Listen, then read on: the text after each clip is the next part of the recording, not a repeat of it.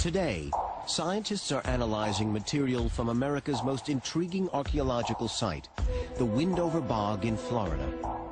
This rare material holds vital clues to the origins of native North Americans, and the scientists are on the brink of an incredible discovery.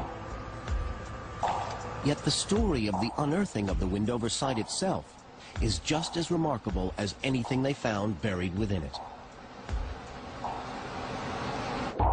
Cape Canaveral, southern Florida, 220 square miles of undisturbed marshland on the outskirts of the shuttle launch site.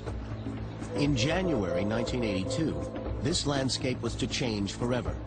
The remote district of Windover would be the site of 50 luxury homes. To prepare the road leading to the Windover housing project, construction worker Steve Vanderjack needed to clear a path through a marshy area known as the Windover Bog. Before long, something unusual caught his eye. It looked like a rock. The first one that came out, when I threw it off to the side to dump it out, I saw it roll off from the pile a little bit, and I found it a little strange because you don't see a lot of rocks and stones here coming out. So I jumped off to take a look to see what it was that I did pick up out of there. And as I turned it around, it was looking at me. And that's when we stopped. In the bucket of his backhoe, Steve Vanderjack had found human remains, a skull. Vanderjack thought he'd stumbled upon evidence of murder. Maybe some foul play, maybe an accident, maybe somebody stumbled off in there, you don't know. News of the discovery traveled fast, and chief developer Jim Swan rushed to the site. Well, there's a flurry of excitement. They called me down, and I went down, and they had a bucket, a 5-gallon bucket with this skull looking up at me that they had recovered out here on the site. I'm no expert in that stuff, but it was so beautiful and old. The tannin had gone into the skull, and it was a gorgeous color of shiny brown, so I didn't think there was anything new about it. Jim Swan's instincts told him this was no modern burial and could be of enormous archaeological significance. Where there was one skull, there could be many. Jim Swan suspected they were onto something big. He summoned the help of anthropologist Glenn Doran, then a young assistant professor at Florida State University, and an expert on human bog remains. Within weeks of the remarkable discovery of the skull, Glenn Doran arrived in Windover to examine the bog. He was intrigued by what he saw. There was a relatively small, little nasty water black pond, and at first glance it didn't look like a particularly inviting place for an archaeological site. But then we got out and we started walking up and down and looking at the piles of peat, and within just a few minutes we started seeing clusters of human skeletal material. Immediately, Glenn Doran found clues to the age of the site in the skull's recently exposed teeth. Modern teeth are smooth and intact. Ancient ones worn down. The dramatic wear on these teeth told Glenn Doran the Windover site was older than anyone imagined. You could look at the teeth and instantly see that no, this was not a crime scene, this was not a forensic case. It was clearly somebody who had lived, thousands of years ago. Most human remains found in Florida are less than 500 years old. Glenn Doran's big challenge was to study the bog's hidden clues to figure out exactly how much older the Windover bones could be. There were a couple of things that were immediately obvious and interesting. One is the skeletal material was extremely well preserved. Secondly, when you looked in the peat itself, you didn't see any ceramic material. And ceramics to us are an indication of materials of the last, say, 4,000 years. But the fact that there wasn't any ceramic material in there was really the first hint that this material could be quite old. Glenn Doran suspected the remains could date as far back as 1,500 BC, to around the same time as King Tutankhamun in Egypt. But to be certain, he needed to send a sample of Windover bone to be radiocarbon dated. So we took some of the bone samples, sent them off to the lab, and then it was a waiting game. And then finally we got the word back that the materials were over 7,000 years old. I mean, we were really walking on clouds. I mean, it just unbelievably exceeded our expectation. We knew we had this just incredible once-in-a-lifetime opportunity. Glenn Doran had stumbled on the exceptionally rare remains of ancient Americans. So rare that the 5 skulls and 3 bones he'd found were already the largest human collection of this age in America. It really gives us the most vivid picture of prehistoric life you can possibly imagine. It gives us more information to get really right down to the nitty-gritty of everyday life, of health, of sickness, the human tragedy of injury and disease. What was it really like to be alive in Florida 7,000+ years ago? The Windover bones belong to people who lived over 3,000 years before the first pyramids were built in Egypt, and almost 6,000 years before the birth of Christ. They were some of the very first people to set foot in the Americas.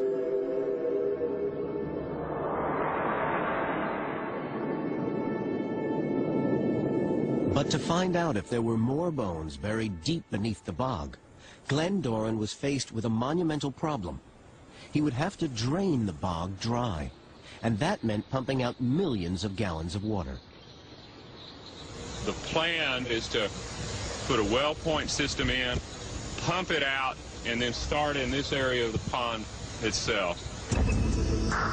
In 1984, after 2 solid years of planning and fundraising, 130 wells were sunk deep into the peat, pumping out 1,000 gallons of water a minute around the clock. As the Windover Marsh drained, Glenn Doran was confronted by a unique and breathtaking sight.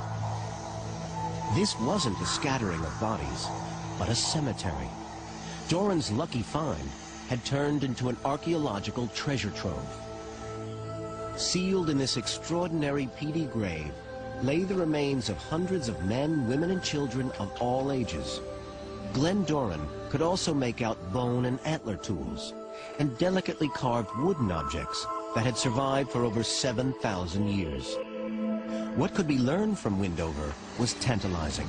It was everything Doran had hoped for and more. Sealed in an airtight cocoon of peat, the fungi and bacteria that cause decay were shut out. What's more, the Windover peat itself was special. Not acidic like most peat, but neutral and perfect for the conservation of bones. It's virtually an optimal environment. You couldn't ask for a better preservation medium. By late 1986, Glenn Doran's excavation team had endured almost 3 years of painstaking exploration of southern Florida's Windover marshland.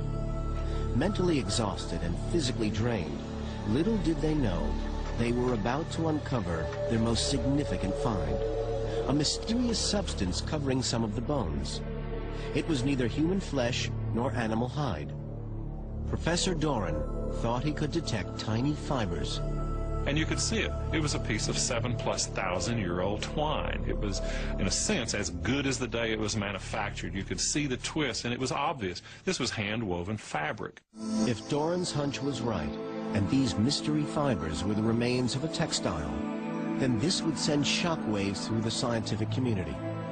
These threads would be the oldest fabric of any importance in America, and the only surviving proof that such ancient people could weave. We were also pretty quick to realize that none of us on this team had had any experience in analyzing fabric materials. Doran contacted America's foremost expert on ancient textiles, Dr. James Adovasio. I and my late wife, Rhonda, went down and walked on the site on one of those days when it was 95 degrees, the humidity was 90%.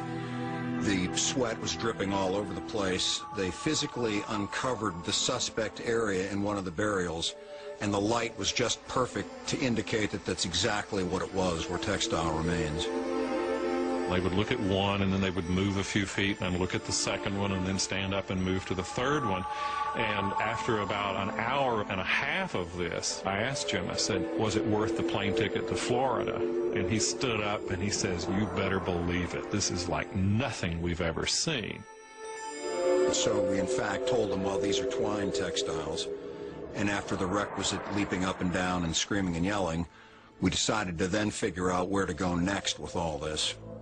Once again, the discoveries at Windover were forcing scientists to junk the idea that ancient Americans were primitive people.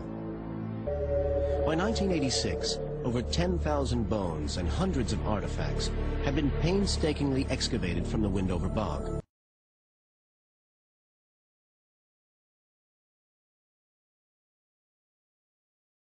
Dr. Joe Lorenz of the Coriell Institute in Camden, New Jersey, is performing brand new analysis of the brain DNA, using techniques no one had access to back in the 1980s. Lorenz is re-examining sections of DNA called haplogroups in the brains of 5 Windover people. He's looking for haplogroups found only in native North Americans, because finding them would corroborate all previous work. When I sequenced larger fragments and I was looking for the sites that I know are characteristic of Native American haplogroups, I was surprised because I did not find them. In contrast to all previous findings, Lorenz couldn't confirm the Windover people were Americans. Further investigation revealed something even more remarkable. I went back to the screen and I looked at the sequences again. The first person's DNA, it looked European. When I looked at the second one, it looked European. When I looked at the third, fourth, and fifth, they were slightly different from the first two, but they looked European. Lorenz had found DNA unlike any other from Native Americans. Most scientists believe that some 15,000 years ago, people walked from Asia across the landmass now covered by the Bering Straits into North America. Lorenz's results could be consistent with a new and controversial theory that proposes some of the earliest people migrated to America from Europe, perhaps by crossing an Atlantic Ocean significantly narrower than it is today. If our genetic analysis shows that these individuals really do belong to a new and previously unidentified lineage, founding lineage in the New World, it would be very big news. So the race is on to find the final proof.